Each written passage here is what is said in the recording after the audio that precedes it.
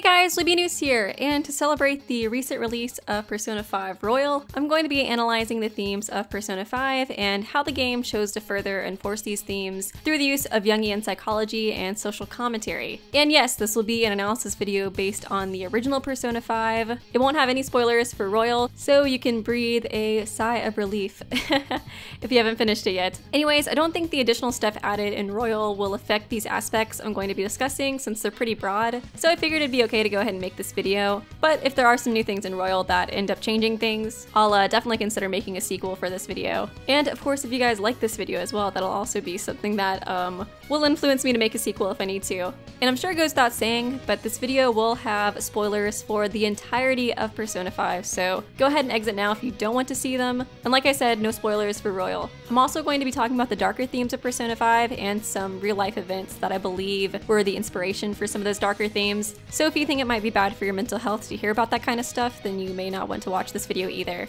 But as for the rest of you guys, let's go ahead and get into this. So just as a small recap, the story is about a group of teenage outcasts rising up against the injustice shown to them within a distorted society. All the main characters, including the boy you play as, sometimes called Rin, sometimes called Akira, has suffered at the hands of a corrupted adult. The overarching idea shown in the games is that everyone, especially young people, are meant to stay shackled by society's expectations of them. They're meant to blindly follow individuals with higher status than them and are forced to compromise their happiness and morality in order to do so. The Phantom Thieves all individually confront the adults they feared so much and break through the hypothetical change that once held them back. Their goal is to conform society by weeding out the distorted adults who abuse the system and change their hearts using the metaverse, a supernatural realm born from humanity's subconscious desires. So like I said before, it uses these themes and real-life inspirations in order to better reinforce the themes of the game. But what are the themes? I'm sure it could be said using like 100 different words, but the ones I would like to use are individualism and rebellion. These themes are portrayed throughout the game repeatedly through various different ways. Listening to the absolute bangers that have come out of this game, you'll notice that the lyrics to almost every song take inspiration from these themes. The primary color used throughout the game is red too, with the same color as fire or blood, and is often used to represent passion. They likely used it in this game to represent the fire in the Phantom Thieves' hearts and the passion they feel towards changing society. It also symbolizes the very real danger they must face going against these powerful adults, and how they're willing to spill their own blood to do so. Even the Velvet Room in this game symbolizes rebellion, as we see the protagonist trapped inside a cell for a vast majority of the game, only to finally break free from those shackles near the climax. This whole area too foreshadows how he was trapped inside a rigged game created by someone of a higher power, just like what we see in the cognitive world, but just like there, he's able to break free because of that rebellious spirit. But like I said before, it's also incorporated into the game through the use of Jungian psychology. The game takes inspiration from these psychological theories when creating the villains, settings, and the hero's powers in the metaverse. Jungian psychology was created by Carl Jung, and there's many aspects of the study that are present in Persona 5, and we'll talk about all of them when we get there. But the first one I want to talk about is the most obvious one, and that is the idea of the persona. By Jung's definition, it's the hypothetical mask that someone puts on in order to better fit into any situation. It's described by the game in a similar fashion, the god of control posing as Igor, stating that personas are, in other words, a mask, an armor of the heart when confronting worldly matters. The game takes a bit of creative liberty when using the concept of Jung's persona, but overall demonstrates the main concept pretty well in my opinion. For each character in Persona 5, they are forced to confront the identity that society has labeled them as when gaining their persona. A mask forms on their face representing the less genuine identity they put on and show out to the world in order to conform to their society.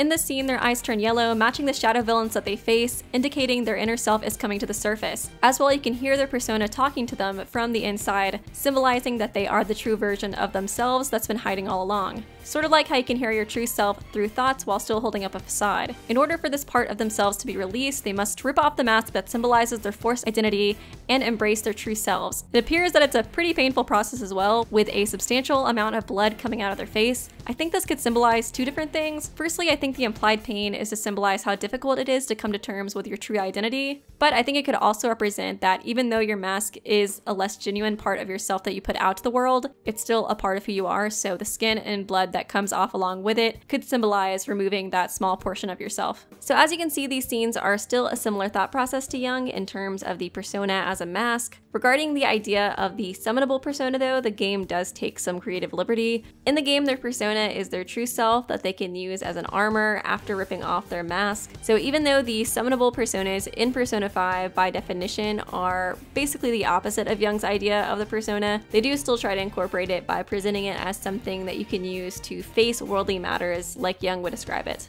Each awakening scene as well focuses on the individual's unique struggles and the power from within they use in order to rise against them. The mask they wear in order to fit in with the society was created by being oppressed by those higher than them and even compromising their own morals or personality for what the oppressor would refer to as the quote-unquote greater good. Like, for example, how Makoto needed to work with the obviously suspicious Kobayakawa in order to satisfy her sister's high expectations, or Haru, who was going to be forced to marry someone she hated for the greater good of her corrupted father's company. It's very anti-individualistic, so seeing them embrace their true selves by ripping off that mask and using it as a weapon to rebel against those who have caused them so much grief is a pretty powerful way to reinforce these themes of individualism and rebellion, in my opinion. I do want to mention Futaba here because she is a break in the pattern, since she's both a palace ruler and someone who confronts her shadow and becomes a phantom thief. Unlike the others, she doesn't rip off a mask, likely because she doesn't have a mask that she wears to fit in with society, since she stays locked in her room. Instead, she has to confront her repressed memories and distorted cognition of them. In this example, we see that Futaba runs away from her memories because they're too difficult to face, and in her palace we see that her shadow knows the truth and pushes her to reevaluate these memories and remember what really happened. Even though she doesn't wear a mask like the others, she still was falsely cast as a murderer by corrupted adults. So just like the other phantom thieves, she needed to confront the false identity that society pushed on her and rebel against it.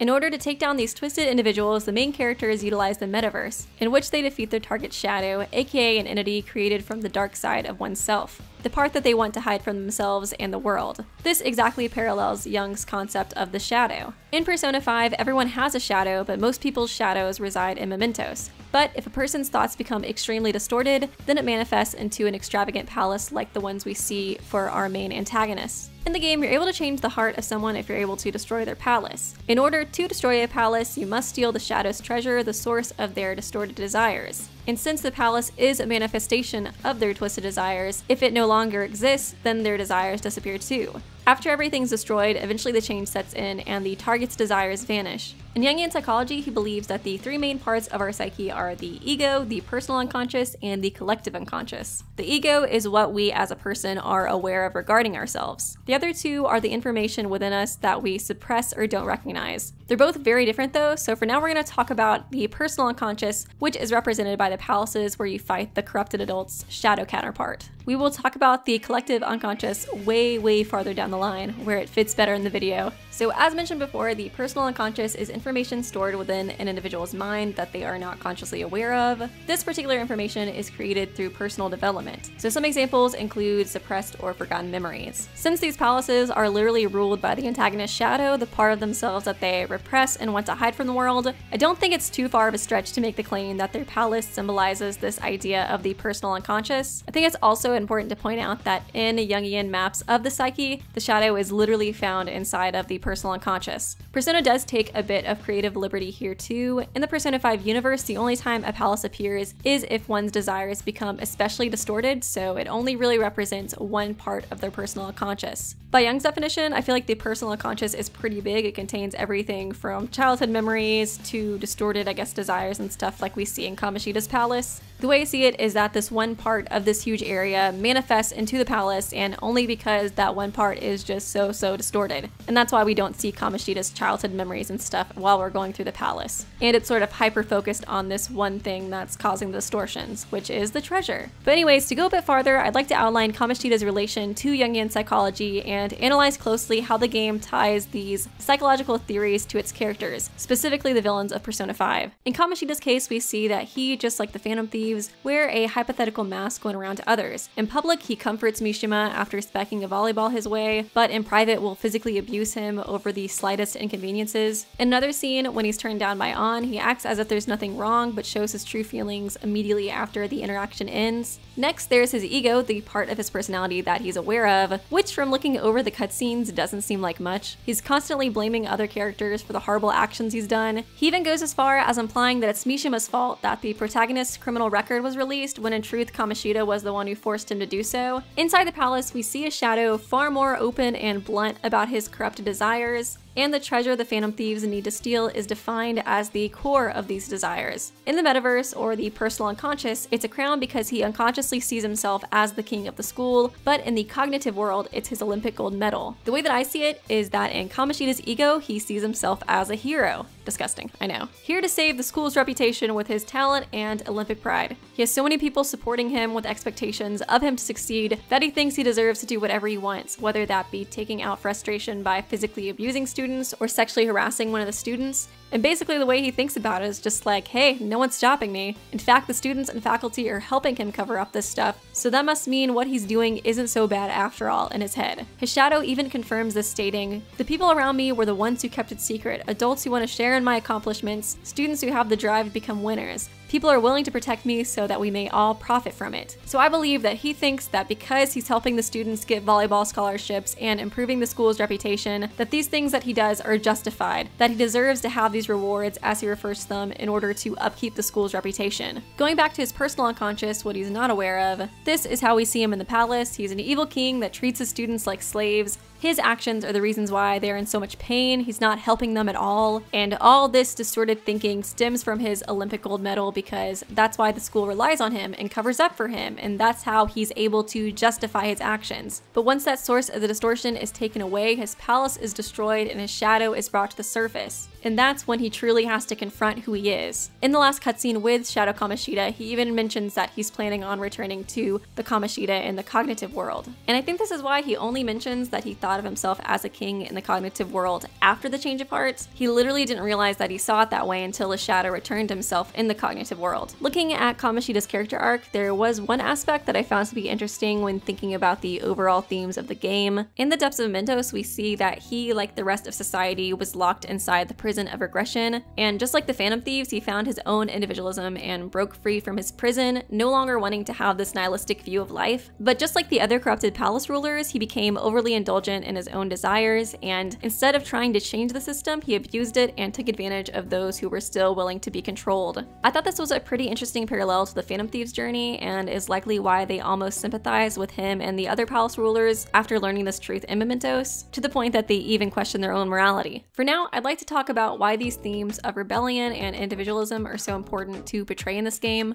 The target audience is young people in Japan. Hashino, the director of the game, even mentioned that he was surprised by how well it was received in the West because it's so unapologetically Japanese. According to Hofstede Insights, Japan scores 46 on individualism, whereas the United States scores at 91. This means that Japan is a collectivist society where more focus is put on group harmony rather than individual ideas. So for example, if a company was trying to incentivize their employees to work harder, in Japan it's more likely that there would be a group reward if they hit their goal, but in the US it's more likely that the company would make it a competition and only award the person who gets the most done. I do want to clarify and say that it's not really a bad thing per se to be one or the other. They both have their benefits and fallbacks, just like anything else in life. But Persona 5 definitely focuses on criticizing the fallbacks that you might experience in this type of environment. Because there's so much emphasis on group success, many times there's not as much focus on individual opinions and emotions, and we see this represented in the game where many people are willing to just go with the group in order to not disturb the perceived group success, even if it is the morally right thing to do or the better thing for them to do personally. The Phantom Thieves even fall victim to this group mentality before unlocking their personas. And unfortunately, there are some real-life examples of this in present-day Japan that I believe the creators could have been inspired by, and I think this is why these themes are so important to portray.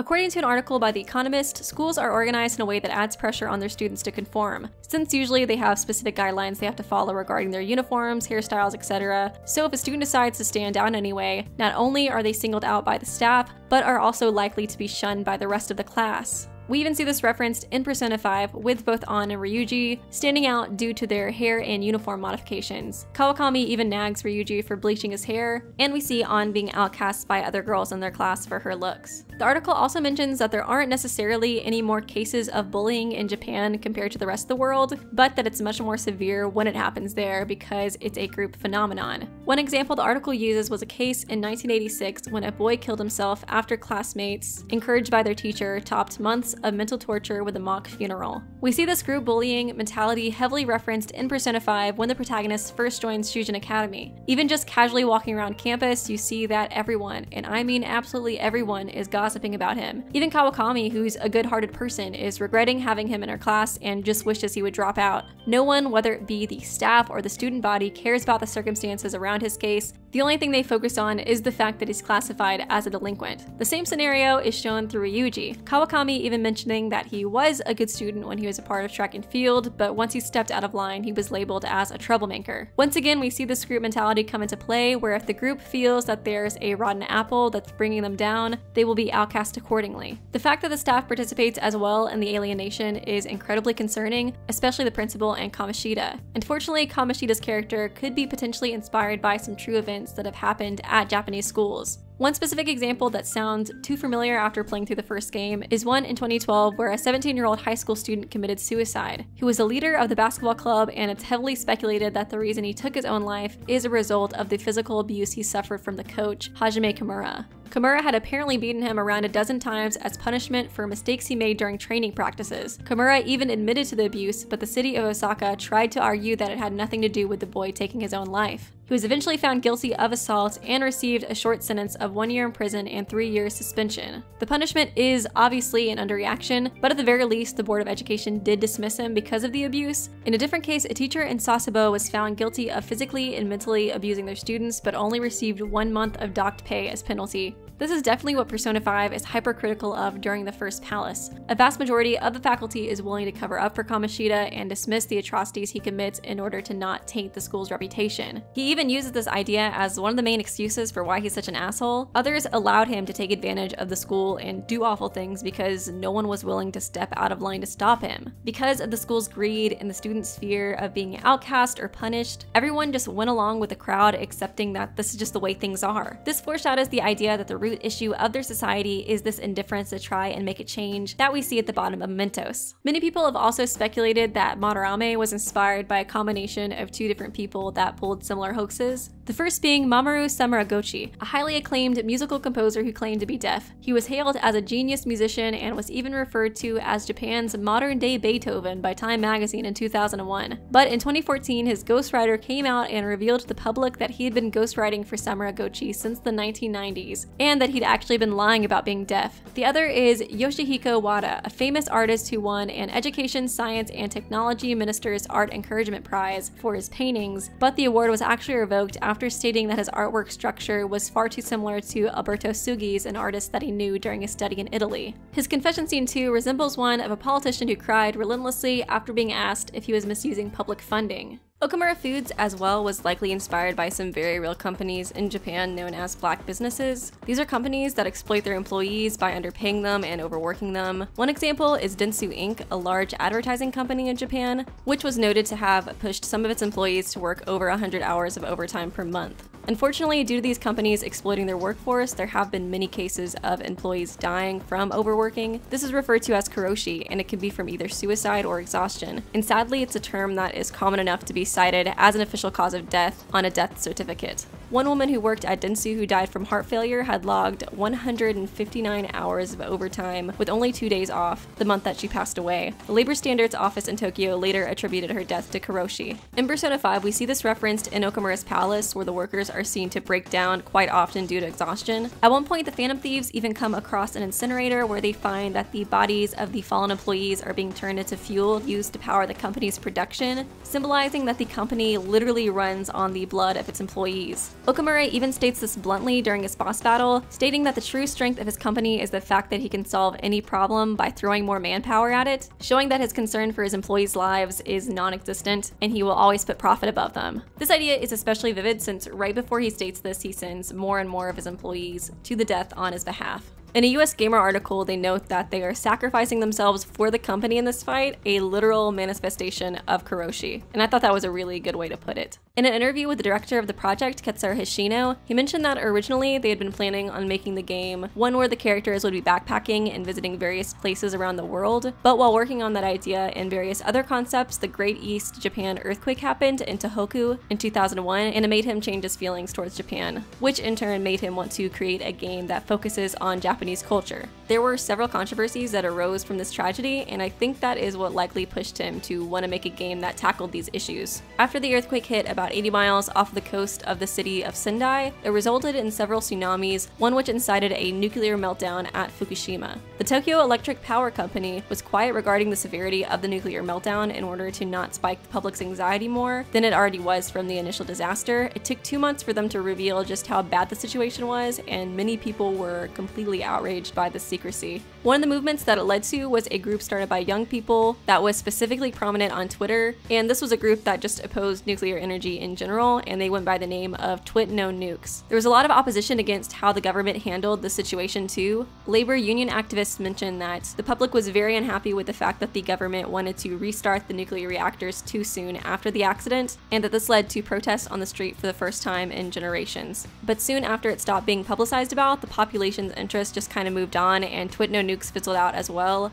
Another controversial movement in Japan was SEALDS, and it was the only large-scale student movement to emerge since the student protests in Japan in the 1960s, and similarly to the previous movement, it disbanded as well just after 1 year. And as I mentioned before, there's some foreshadowing throughout the series about the root of society's distortion, this being humanity's indolence. I think that this root issue was likely inspired by the real-life events I mentioned regarding the Tohoku tragedy, and this idea of humanity's shared indolence is given physical form through mementos. And mementos has double symbolism as well, as it also symbolizes Jung's idea of the collective unconscious that I mentioned towards the beginning of the video. In Jungian psychology, the collective unconscious is Jung's theory that within the very bottom of our psyche, there exists information that everyone shares evolutionarily. He believes that when we're born, we're not simply a blank slate, but that within us we unconsciously hold the instincts and beliefs of those before us, and that this is common information for everyone across existence. In Persona 5, we see a similar idea with everyone in Tokyo having that same indifference towards trying to make a change, and although it's not the same idea as the collective unconscious that Jung theorized about, it still mirrors a few of his concepts. Throughout the story, the Phantom Thieves are trying to reform society through changing people they deem as evil. This, on the conscious level, is what they felt they needed to do in order to fix their corrupt society. But in reality, nothing changed, even after fixing what they believed to be the root of the issue, which was Shido. Then once they go into mementos, they learn that the true issue was something they weren't actually conscious of, this being the indifference of everyone to simply just allow themselves to be oppressed. They weren't aware of this even though before unlocking their personas, it was something they originally participated in. It took them ripping off these masks and embracing their true selves, as well as digging deeper and deeper into mementos, aka the collective unconscious, to find what truly was distorting their world. And similarly to mementos, the collective unconscious is supposed to be the most buried part of your psyche, so having to go all the way down to the bottom to find this shared indolence parallels that idea really well. In Jungian psychology, one has to face all aspects of themselves, including the collective unconscious, in order to achieve individuation. When you reach this goal, Jung believes that one becomes what they were always destined to become from the beginning. I feel like Persona 5 parallels this idea because the Phantom Thieves, like mentioned before, face the issues they are both conscious and not conscious of, and once they did, humanity, which had become distorted with an abundance of laziness and nihilism, could now become what they were truly destined to be, people who have dreams and hope again, just like how Morgana viewed them. The god of control believed that humanity's downfall was their lack of passion. He harped on this a lot, thinking that the world was just too far gone to ever be reformed. He put the protagonist in a hopeless game just to prove his point. If nobody stands up and fights for what's right, then the world is just doomed, falling slowly but surely into the depths of hell without even knowing it. This idea symbolized when mementos and the cognitive world fuse, the world literally looking like hell around them, but people don't even realize it. The only way to fix the world is for us to want to fix it, and I think that's the main objective the game wanted to portray in the climax. The world was the one with the ability to create or destroy the god of control. All they needed to do was realize that. I think this ending reminds us that even though it doesn't feel like it, we do all have the power individually to make a change. We just have to have the courage to rebel, one could say. But with all that being said, I do have a bonus section for you guys. I want to talk about the archetypes and the tarot cards used in Persona and what those symbolize and how that kind of relates to the overall theme of the game as well. It doesn't fit as well as like the rest of the stuff, you know, in terms of like how I kind of structured it, so it's just gonna be a bonus section. Basically, Jung believed that archetypes are found within our collective unconscious, and a big reason why he believed the collective unconscious exists is because of repeated images and roles throughout history, myths, literature, etc. He believes that the reason these things kept appearing throughout existence is because of these archetypes stored in our collective unconscious. There are a lot of archetypes, and I'm sure just looking at them, you'll notice roles you've seen in various works of fiction, besides Persona even, like the hero or the magician. Basically, Jung believed that these archetypes stored in your collective unconscious present themselves to the conscious when the right situation or times come up. And that's why there's all these repeated symbols and roles throughout existence, even when these people who made them lived in very different times, places, etc. with no access to each other. Tarot cards were likely created around the 14th or 15th century, and they are not excluded when it comes to including these archetypical roles. In a 1933 lecture, Jung even discusses his opinions on tarot, mentioning that they contain psychological images, symbols, with which one plays as the unconscious seems to play with its contents. So he definitely thought that these were pretty related to his psychological theories. Some examples of archetypes presented in these cards are the Mother archetype, being seen in the qualities of the Empress card, while the Hermit embodies the Wise Old Man archetype. And as I'm sure many of you are aware of, the major arcana of the tarot cards are what the confidant relationship titles are based on. Even our protagonist is referred to as the Trickster, which doubles as a Jungian archetype and a tarot card. The Trickster is a character known to break the rules of God or nature, sometimes maliciously, but usually with ultimately positive effects. Often the rule breaking takes form of tricks or thievery. Tricksters can be cunning or foolish or both. I think this description fits him really well, since we're basically going against all the laws of nature in order to change people's hearts forcefully. And although it does have positive results, it's hard not to question whether or not it's right to play God in this way. Even the characters themselves question the morality of their actions during the game. And getting back to the major arcana, generally if those cards are drawn during a tarot card reading, it means that you should focus on the overall direction of your life, whereas minor arcana cards are meant to help you focus on everyday decisions. There's 22 major arcana cards and 21 confidants in Persona 5. You start out gaining the full arcana with the God of Control disguised as Igor, not because of him being a dummy, but because it symbolizes the Fool's journey. Its number is 0, symbolizing how the Fool is an empty vessel lacking life experiences and is unaware of the magnitude of life's challenges and the strength and potential he holds. If you draw this card, you're encouraged to embrace the new journey that lies ahead of you without fear. The Fool is also a Jungian archetype with similar qualities, but it focuses a bit more on the Fool being overly indulgent. The trend continues as you meet more and more confidants, all reminiscent of the major arcana associated with them. Morgana being the magician, another one that doubles as a Jungian archetype. In Jungian psychology, it's related to one whose goal is to transform others or themselves. In fiction, they're the character that guides the protagonist on his journey, where that transformation takes place. In tarot, it's a reminder that you are a unique being and have many gifts that others do not hold.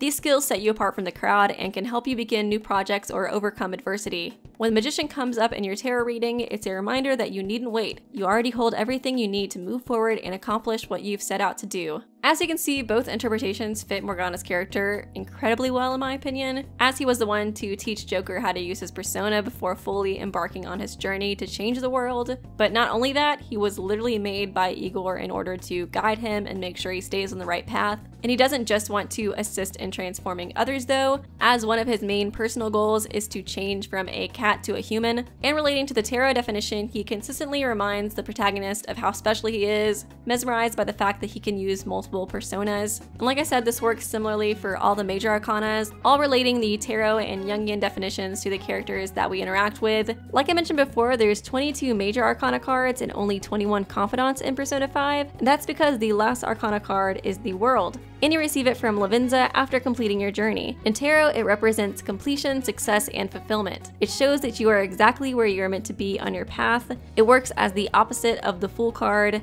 symbolizing that you now have a greater understanding of who you are after all you've been through, and that you're ready for the next phase of your journey. I also found a really interesting interpretation regarding this written by Paul Walker-Emig on a Kotaku article, basically stating that Joker, being a silent protagonist and who is also representative of the empty Fool in tarot, is the character the player is meant to project themselves onto. This serves as the ego, which builds relationships with all these characters that represent archetypes. And through these relationships, it allows you to gain extra skills or add new elements that make your team more complete. He argued that this parallels the Jungian idea of individuality individuation that I mentioned before, where Jung believes that one is truly only able to be complete by becoming aware of every aspect of oneself. This includes the archetypes located in the collective unconscious that you'd need to acknowledge and understand. So just like in Jungian psychology, you have to understand and get to know all these archetypes in order to become whole. And in Persona, it's represented by how you can become whole in the battle sense, by maxing out everyone and being able to use your full range of abilities during conflict. Honestly, I feel like you can argue a lot of different individuation parallels for some of the other aspects of the game too, but I'm gonna go ahead and end this video here because it's already just like super long.